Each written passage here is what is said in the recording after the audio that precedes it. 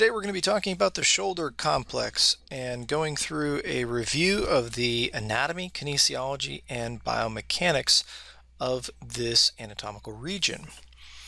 If you'd like a little bit of background information, some optional reading could be Chapter 16 in Dutton's 4th edition text. Otherwise, Chapter 21 of Reimann's text also will provide a little bit of additional detail. The objectives for this anatomy, kinesiology, and biomechanics review are listed here. We'll be looking at the structures of some of the individual bones, as well as the contributions of these various elements to the overall joint articulation. We'll be looking at both static and dynamic joint stabilization structures, as well as the biomechanics of the complex shoulder, including open and closed pack positions, some force couples, things along those lines. Additionally, we'll be looking at the degree of stability versus even instability, instability being more of a lack of stability versus an actual pathology. And then ultimately, we'll wrap up by looking at the relationship between muscle imbalance and functional performance of the shoulder complex. Now, James Cyriax described the shoulder as follows. He said, and I quote, "The shoulder is the most rewarding joint in the body because when a limited or painful movement is found, the finding is seldom ambiguous and often implicates the offending structure." Now, while this is mostly true, there are some areas of differential diagnosis and pathology that can be a little bit more ambiguous or can be a little bit harder to understand. And part of the reason why we now recognize this to be true is due to a deeper understanding of the neuromatrix, neurophysiologic effects, as well as the complexity of pain. And unfortunately, oftentimes, pain can be more than just related to a musculoskeletal or biomechanical issue. And so as we are looking at anatomy, kinesiology, and biomechanics, keep that concept in mind. We'll start by looking at the shoulder complex as an overview. And there really are 5 bones that we want to be aware of with 4 articulations. That consists of 3 true joints as well as 2 kind of false joints or spaces. And so the main bones that we look at are the scapula, the clavicle, the humerus, the sternum, and then additionally the dorsal surface of the first rib. Within those, there are 3 joints. The first being the sternoclavicular joint. That would be the more proximal midline articulation between the proximal end of the clavicle and the sternum. Then we have the acromioclavicular joint. That would be the distal end of the clavicle as it articulates with the acromion process of the scapula. And then finally we have the glenohumeral joint, which is made up of the glenoid fossa of the scapula articulating with the proximal humeral head. There are some additional spaces and false or pseudo joints that we want to be aware of. First being the scapulothoracic joint. This isn't really a true joint. We call it a pseudo joint because it lacks an articular space, lacks articular cartilage. Additionally, we have what's known as the acromiohumeral space or the subacromial space that lies just inferior to the acromion process but superior to the proximal head of the humerus. As we look at how these different joints are made up, in the top left-hand side we can see the sternoclavicular joint. There is an articular disc that is present there as well as an articular space. As we follow that out along the portion of the clavicle to the AC or acromioclavicular joint, we can see the articulation between the distal clavicle and the acromion, and that being just superior then to the glenohumeral joint. Additionally, you can appreciate both the anterior and posterior aspects of these joints within these netter images. So then let's start first by talking about the AC joint, the acromioclavicular joint. It is a plane type synovial joint with gliding that occurs here. We do not, however, see articular cartilage. Rather, it's fiber cartilage that exists at the ends of these structures. Sometimes we can see an articular disc. That's kind of in contrast to what we see at the SC joint where there is an articular disc. And clinically what this means is that if a disc is present, there could be some subjecting to tearing that could occur with blunt force trauma to the end of the shoulder. However, we have some strong ligamentous support structures that help to statically stabilize this joint.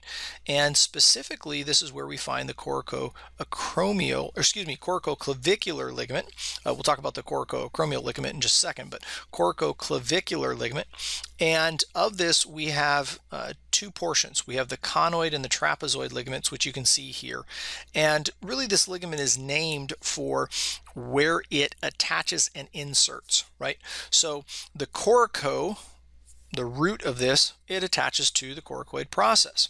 Clavicular is what it attaches to superiorly, to the clavicle, and then it's divided into these 2 points. Additionally, we have the acromioclavicular ligament. That actually provides some of the capsule, if you will. Additionally, the coracoacromial ligament as well. However, this is not part of the AC joint. The coracoacromial ligament would go from the acromion down to the coracoid process. So again, just providing a little bit more static stability and really the roof, if you will, more superior anterior to the glenohumeral joint. The real important thing, though, to take away from the AC joint is it is going to provide a link from the shoulder girdle to the clavicle, and it's tied to all motions of the humerus. Okay, the clavicle is the only skeletal attachment to the axial skeleton, right? The glenohumeral joint is attached to the trunk and the thoracic rib cage via soft tissue. However, it only is attached to the rest of the skeleton via the clavicle. That's its only attachment, right? And so all the motions of the shoulder girdle are going to have an impact on the clavicle, and specifically the AC joint.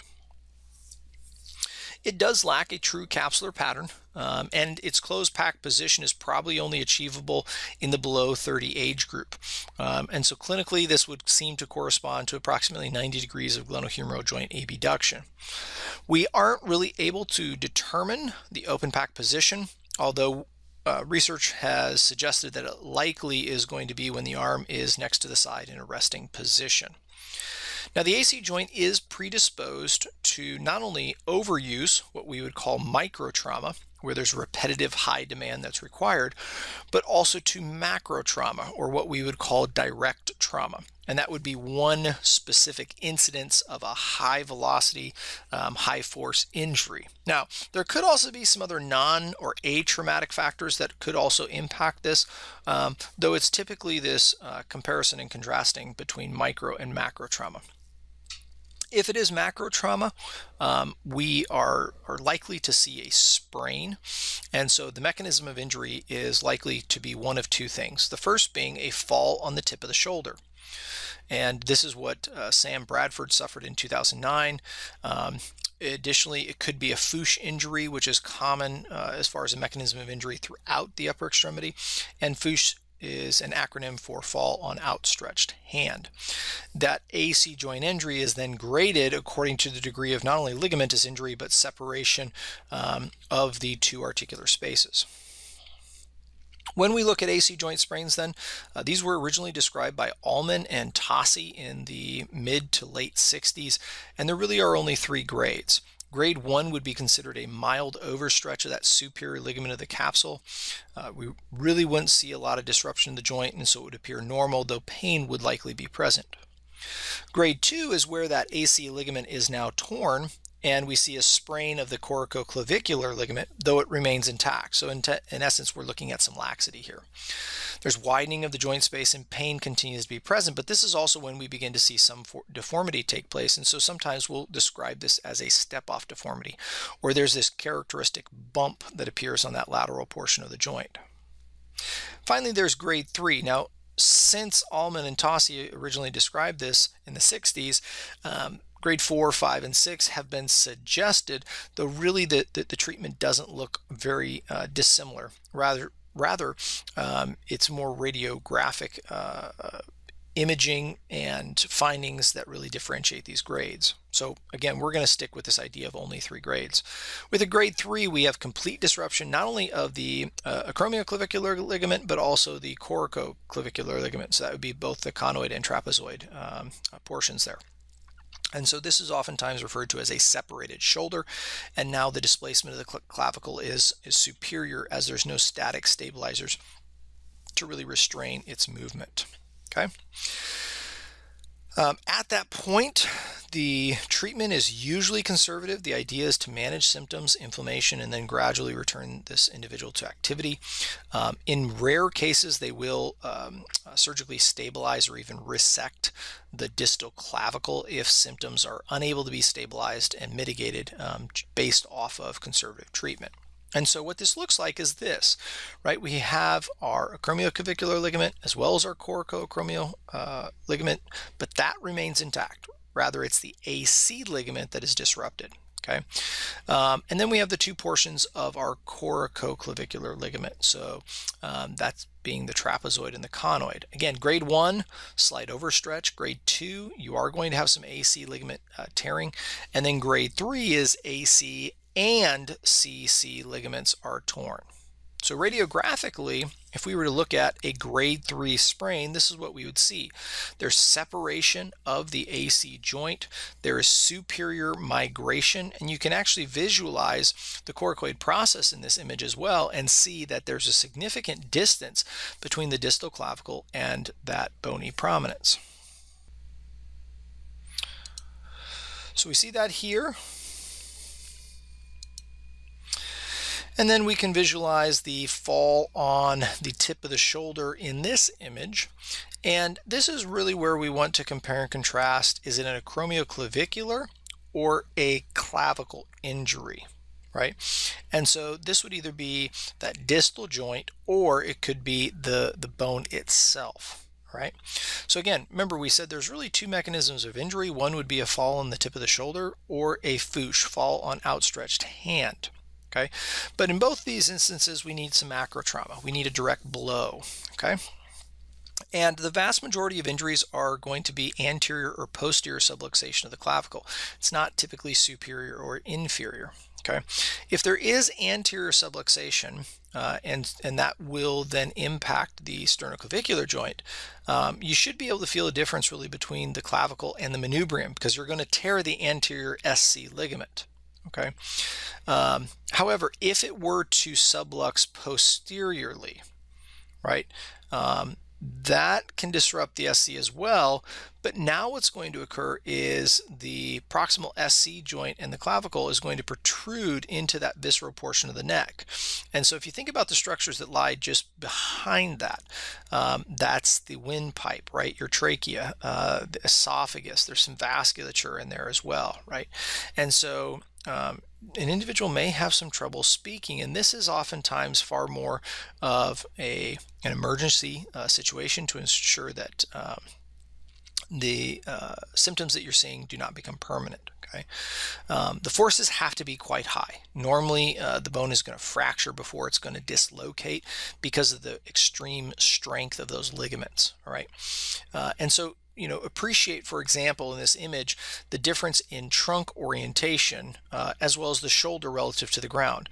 When the clavicle is going to fracture, the trunk is far more vertical and the arm begins to outstretch. When it's SC disruption, you'll notice that the trunk is more in a horizontal position, and so it's more perpendicular to the force versus parallel, right? Again, we said that while micro and macro trauma are the biggest issues, you can have some atraumatic or degenerative changes that are seen as well. However, even there, these really do typically follow an AC sprain. And so the signs and symptoms here are AC joint tenderness to palpation, even crepitus. Again, only in severe cases will they choose to go the route of cervical resection of this joint. So we started talking about the SC joint, sternoclavicular joint. Let's look at it a little bit more in depth now. It too is a synovial joint. However, unlike the AC, which was plane type, this is a sellar or saddle type joint, and it's formed by the articulation between the clavicle and the sternum. And here we do see an articular disc. Right, it's very, very stable statically. There's strong capsule and ligamentous support. The primary ligament that kind of maintains the integrity of this joint is what's known as the costoclavicular ligament, so occurring between the clavicle and that first rib. Right. Additionally, the SC serves as a fulcrum for shoulder movements. And so, as I mentioned earlier, it's really the only bony attachment of the shoulder girdle to the axial skeleton. And so, at the SC joint, we see things like elevation, depression, protraction, retraction, upward and downward rotation. The osteo and arthrokinematics that exist here is there is a closed pack position. It's maximum arm elevation and protraction, whereas the open pack position is still, somewhat up for debate. It's similar, though, to what we saw with the AC joint, which means it is at resting position with arm by the side. And there really is not a capsular pattern for this joint. We do see SC joint pathology, though it's less frequent than AC joint. And again, that's because of the support provided by the ligaments. It's very, very stable. Trauma to the clavicle usually is going to fracture rather than dislocate. However, as we discussed earlier, anterior and posterior dislocation are the two most common. So let's compare and contrast those for a second. As we look at anterior dislocation, this is typically a mechanism of injury that occurs with a fall on the lateral shoulder. Okay, and so signs and symptoms here would be pain, there'd be protrusion of the medial end of the clavicle, and you could relocate with AP pressure to that medial clavicle along with some distraction. If this individual is experiencing recurrent dislocations, and that could be due to some laxity that exists, that's not altogether outside of the norm, right? Once you compromise the overall integrity of those static stabilizers, there's nothing else dynamic to make that up. And so oftentimes these individuals are going to continue to experience laxity and possibly even have some symptomology associated with it. If it were to dislocate posteriorly, this is uncommon but a very serious situation, as I mentioned earlier. Not only is the trachea potentially at risk, but also the subclavian vasculature as well. And if that occurs, oftentimes they have to do what's known as ORAF, which is reduction with internal fixation. Now, similar to what we saw with the AC joint, we can have some degenerative changes. That's fairly common, but not really too often do we see symptoms mounting here. The degeneration occurs to the articular disc. If anything, we're going to get some joint noise, some crepitus, and again, that may correlate with some pain, though oftentimes not. So what are some key points thus far? Okay, let's look first at the following statement. The sternoclavicular joint has relatively weak ligamentous and capsular support. True or false? Hopefully you've identified that as false, right? We've said that it doesn't dislocate because of that strong ligamentous and capsular support. The blank SC joint dislocation is more dangerous and would be considered an emergency situation. Anterior or posterior? So hopefully you've said posterior.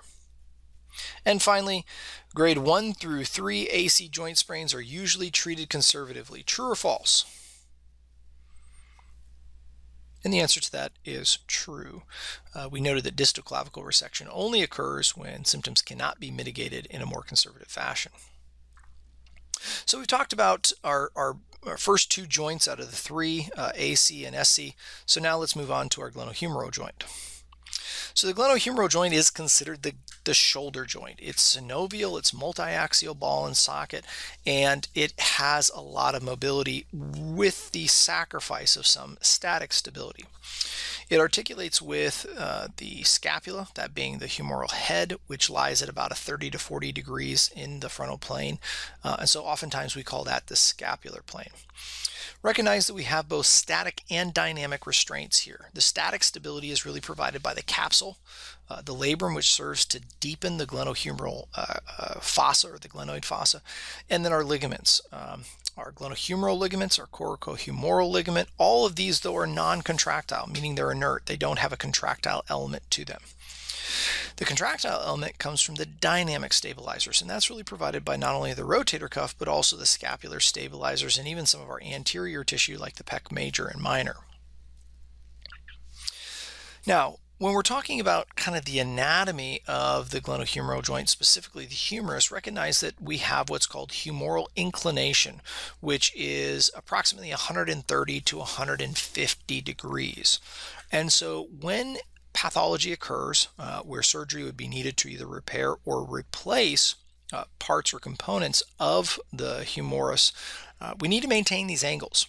Both in terms of inclination, but what you also see here is retroversion, so that we're not beginning to distort or bring about changes to the normal movement and range of motion of the glenohumeral joint. If we're looking for a visual representation of what the glenohumeral joint looks like, a nice way to think about this is a golf ball and a golf tee. The golf tee would be the glenoid, which is rather shallow and small. The golf ball would be the proximal humerus, the humeral head. The difference is that it's not standing upright, right? It's orientated such as this. Now, if you've ever had a strong wind, you can begin to appreciate how challenging it is to keep a golf ball on a golf tee, right? There's not a lot of surface area there. And interestingly enough, just as a golf ball on a tee lacks static stability, so also the glenohumeral joint lacks just kind of some stability from the way that these two bones articulate with each other, what we call osteokinematics. And so where the joint finds its stability is through the use of both static and dynamic stabilizers.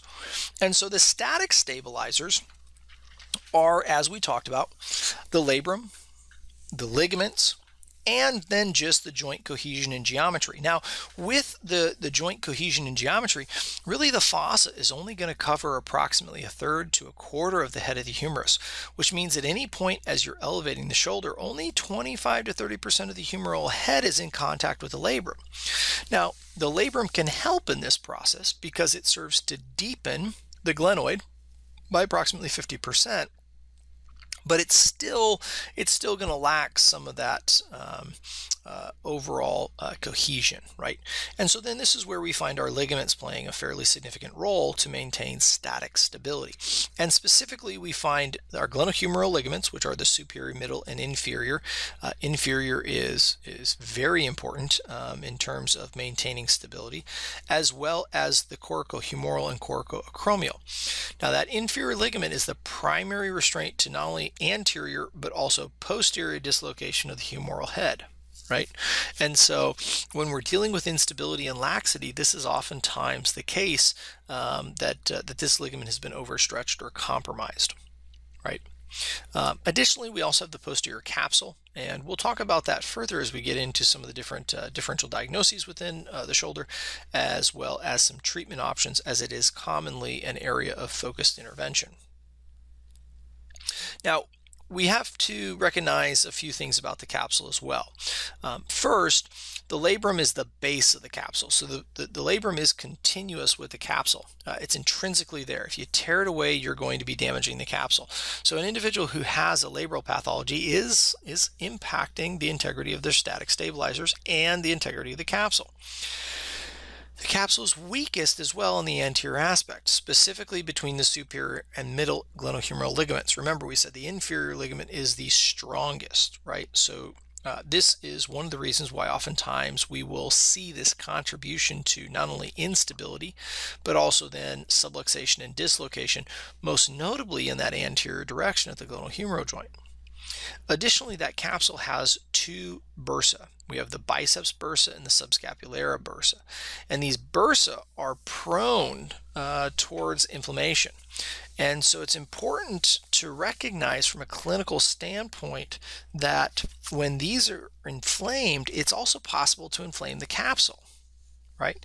And if the capsule begins to become inflamed, for example, in a case of adhesive capsulitis or frozen shoulder, that can cause pain in the muscle as well due to the tendon passing through that area. And so this is commonly kind of missed and not appreciated, how a static structure like the capsule in the joint can also be referring pain into contractile elements.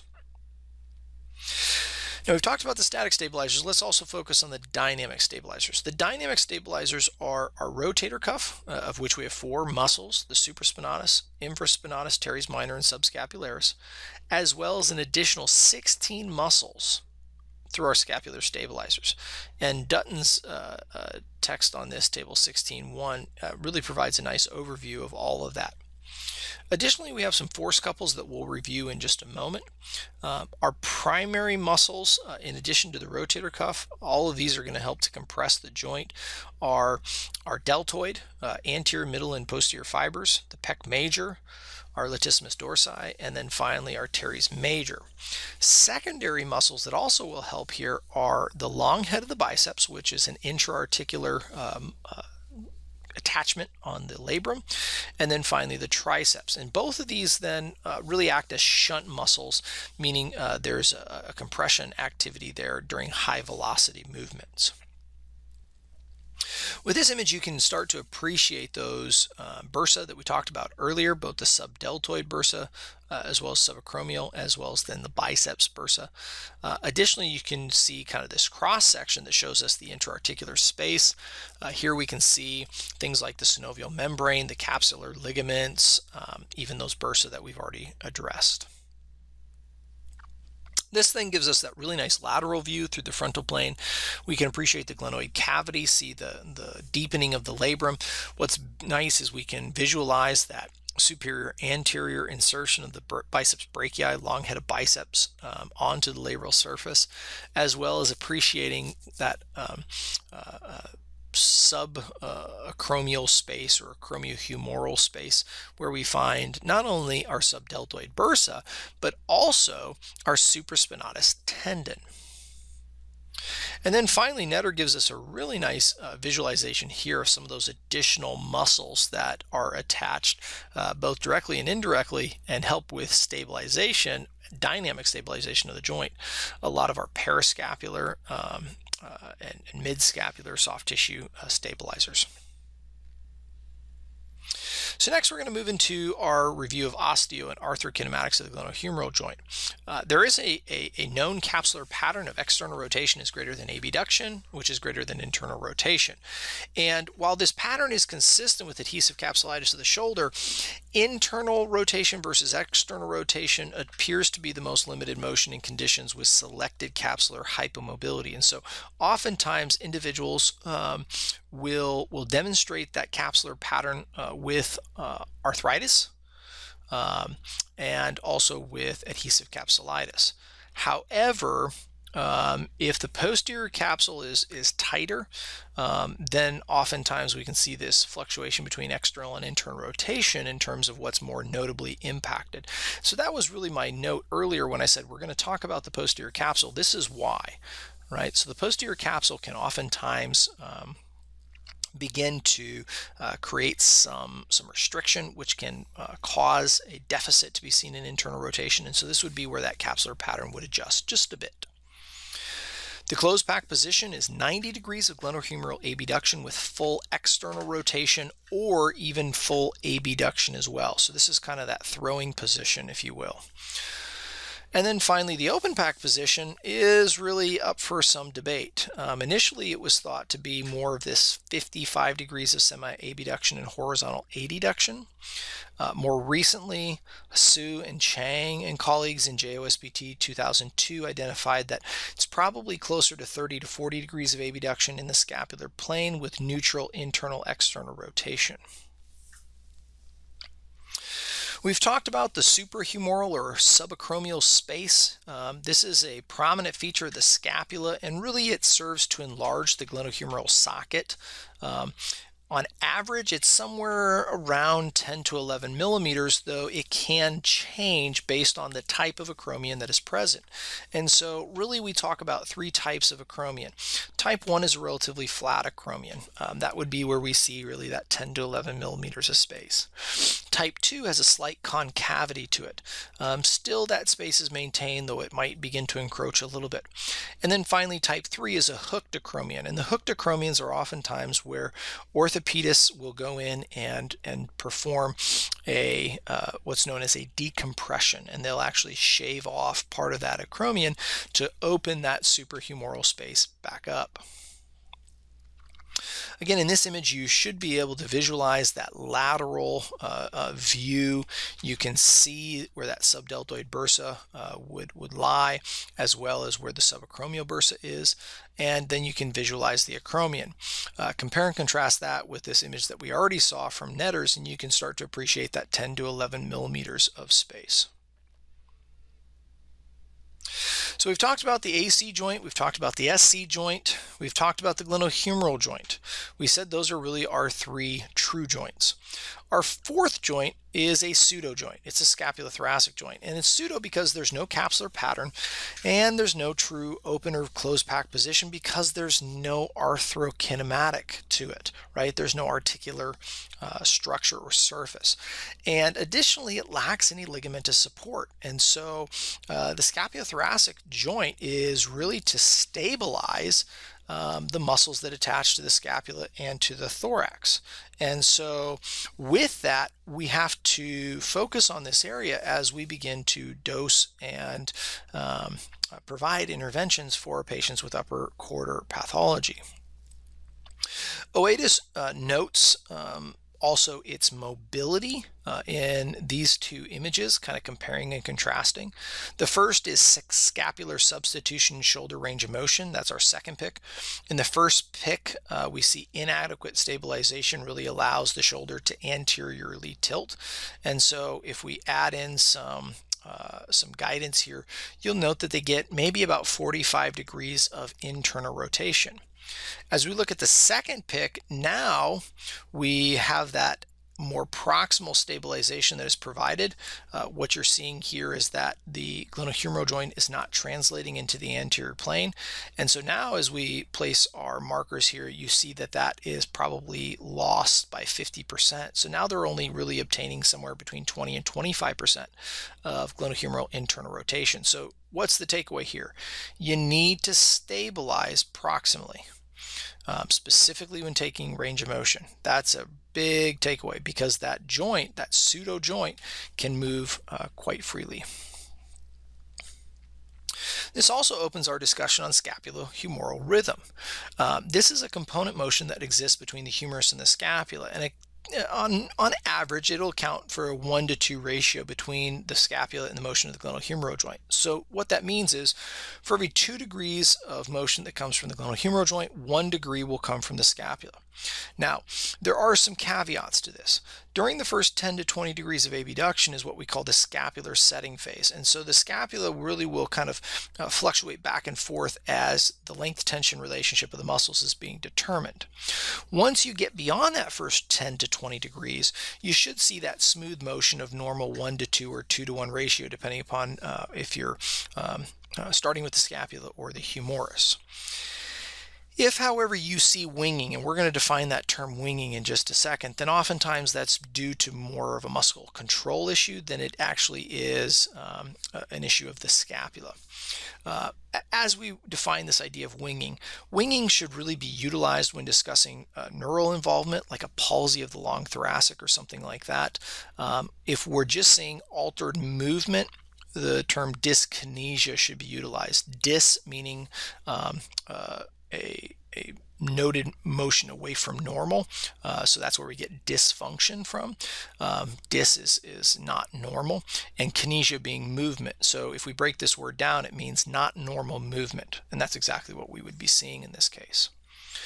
So then if we look at this both through the early, late phase and then totality, right, we get approximately 120 degrees of mobility from our glenohumeral joint.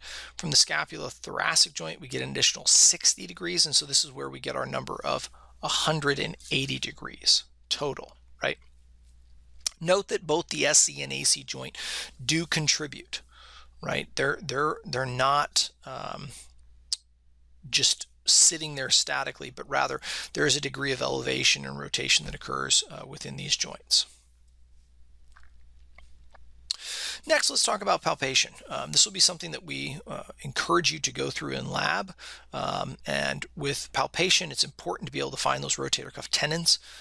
Cyriacs, Mattingly, and McGraw-Hill have really defined ideal positions for palpating these structures. The supraspinatus would be with the arm in an adducted, full internal rotation and slightly extended position, and then it's palpated just lateral and parallel to the bicipital groove. So in essence, your arm is behind your back, right? Next is the infraspinatus and teres minor. This is a position where you're prone on elbows.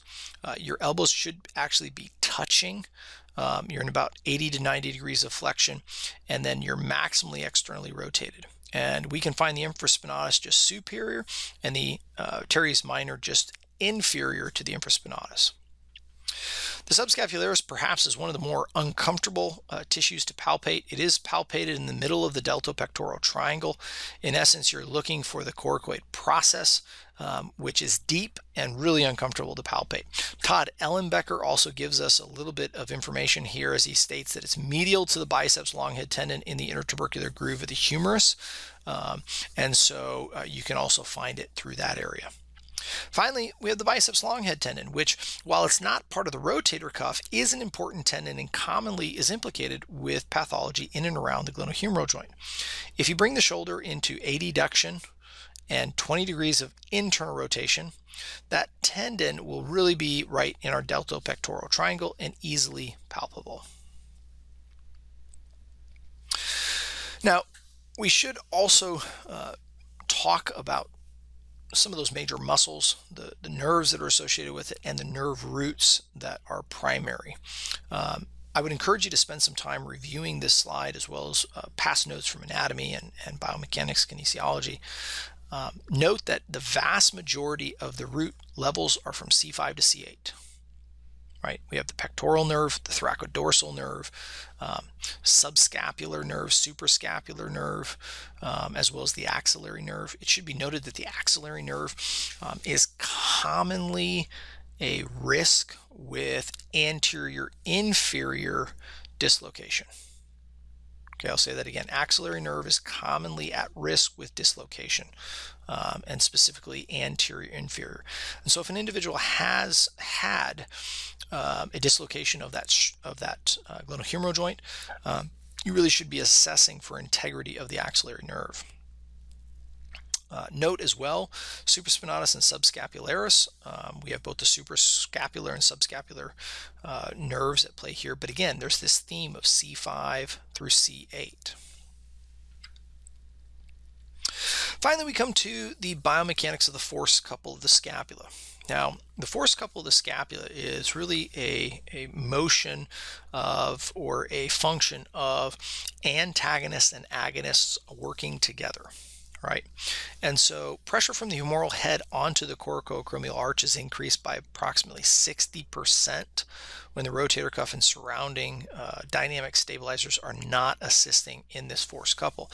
And so what we see as a result of that is poor neuromotor control, poor sequencing and activation, as well as strength deficits. And so it's really important that all these muscles work together. So what you'll see here on the right is under normal scapulothoracic motion, as elevation occurs, we need the deltoid to help. We need the serratus anterior inserting on that inferior portion and lateral border of the scapula. And then we need the muscles of the trapezius, upper, middle, and lower trap, as well as rhomboids, really helping. And so what this does is it creates upward rotation throughout full elevation. That lower trap and serratus anterior are crucial for this to occur, as they help to stabilize the scapula in the abducted shoulder near 90 degrees or more of elevation. Additionally, subscap, infraspinatus, and teres minor work to depress the humeral head and compress the humeral head into the glenoid. Right? So what that does is it decreases that coracoacromial arch compression, because you get compression of the joint and depression of the humeral head. Okay? There's a few other muscles as well. And so normal mechanics are that the deltoid, the supraspinatus, and then what we just talked about, right? The subscap, infra, and teres minor would all be acting together. And when this occurs, we get the normal roll, glide, or slide that we would want to minimize compression, either against the acromion or the coracoacromial arch. So the better we can keep the humeral head sitting relatively central within the glenoid fossa, the better we're going to be at maintaining asymptomatic shoulders. Interestingly enough, Keener and colleagues' rotator cuff tears were evident when proximal humeral migration was noted, but that was more with symptomatic shoulders. And so assessing not only the biomechanics of the force couple, but also consequently the arthrokinematics of the shoulder when dealing with rotator cuff tears is crucial. One more illustration here shows the net force that occurs. The deltoid is going to provide some obviously elevation here, and what occurs with that and in accordance with the supraspinatus is a net medial force. Okay, you then have the creation of a inferior force from your subscapularis, infraspinatus, and teres minor. What that equates to is an overall net force that is orientated in the inferior direction, right? And so it's this force that helps not only with depression, but also with compression of the humeral head within the glenoid fossa. Finally, we look at scapulohumeral rhythm yet again. Now, this is at play because of our recognition of the role that those different structures play in providing our glenohumeral force couple. So while the glenohumeral joint accounts for approximately 2/3 of all shoulder mobility, the remainder is provided by the scapulothoracic joint, but there's a real complex interaction that occurs there because of this force couple. And so it depends on the study that you look at when you get the ratio. Right, and so this comes from Oatis' text, the 3rd edition, where she looked at the deltoid, the rotator cuff, long-headed biceps, as well as some static stabilizers, right, the articular cartilage in the capsule, and then finally what she called the scapular pivoters. These would be things like the upper trap, the serratus anterior, latissimus dorsi, the rhomboids, things along those lines. And what she found was that the ratio was somewhere between 1.25 to 1 all the way up to 2.4 to 1, depending again upon the literature that was cited. So recognize that because of these force couples that are at play, there could be some altered contributions between not only the scapulothoracic joint, but then impacting the glenohumeral joint. So with that, we're going to conclude our review of the anatomy, kinesiology, and biomechanics of the glenohumeral joint and shoulder as a whole. If you'd like further information, Mike Reiman's text, Magee's and Mark Dutton's text are great, as well as Neumann and Oatis' text on kinesiology, and some others that are listed here for your review. Thanks for listening and following along, and let me know if there's any questions.